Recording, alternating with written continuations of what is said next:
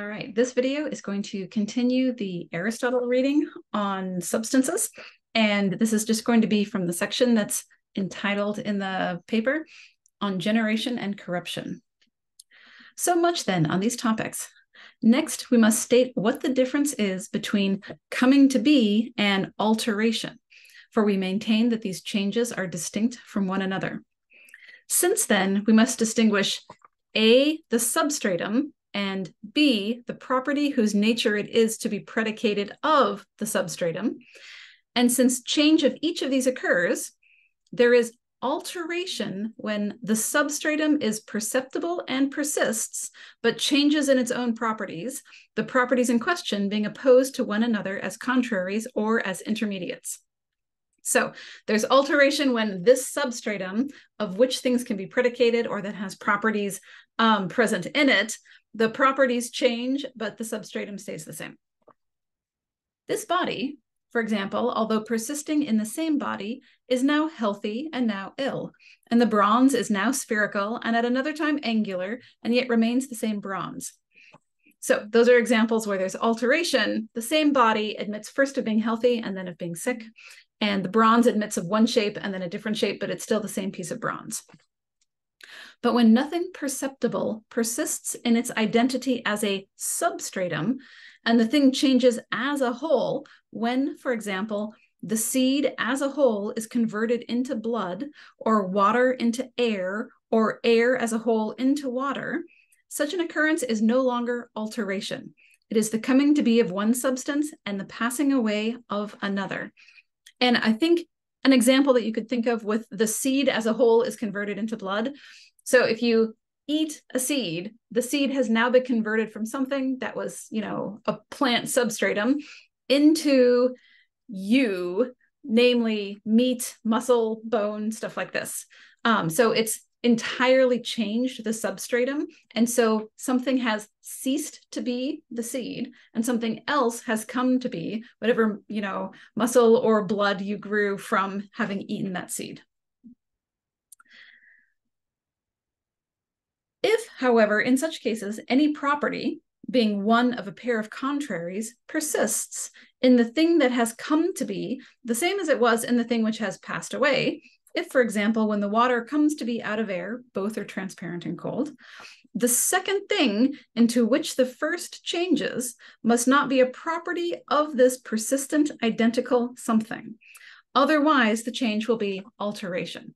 So even though when air or when water turns into air or air turns into water, so like clouds or something like this, then both can be cold and transparent. They're still different in their substratum. So they can have the same properties, but the substratum has changed. And that's why it's not just an alteration. It is this thing ceasing to be and this other thing coming to be. Suppose, for example, that the musical person passed away and an unmusical person came to be, and that the person persists as something identical. So I'm not sure how this would happen, but if you were musical and then you lost your musical ability, then the musical you has ceased to be, and the unmusical you, well, you have altered from a musical into an unmusical you, but there's a persistence across. Now, if musicalness and unmusicalness had not been a property essentially inhering in people, these changes would have been a coming to be of unmusicalness and a passing away of musicalness. But in fact, musicalness and unmusicalness are a property of the persistent identity, in this case, humans. So because they belong to humans, there's just changes of one thing that continues the same as those properties change. Hence, as regards people, these changes are modifications. So you were modified from a musical to an unmusical person. Though, he adds, as regards musical person and unmusical person, they are a passing away and a coming to be. Consequently, such changes are alteration.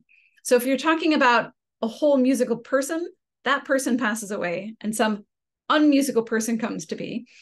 But that's only because you were sort of changing the boundaries of what you were drawing.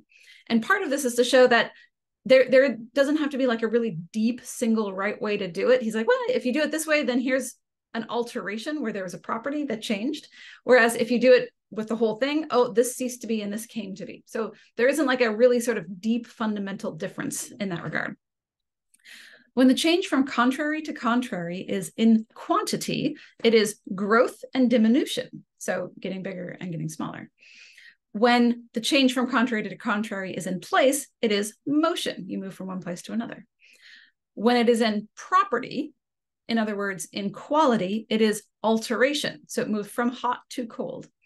But when nothing persists of which the resultant is a property or an accident, as opposed to something essential in any sense of the term, it is a coming to be, and the converse change is passing away. Matter, in the most proper sense of the term, is to be identified with the substratum, which is receiving of, coming to be, and passing away.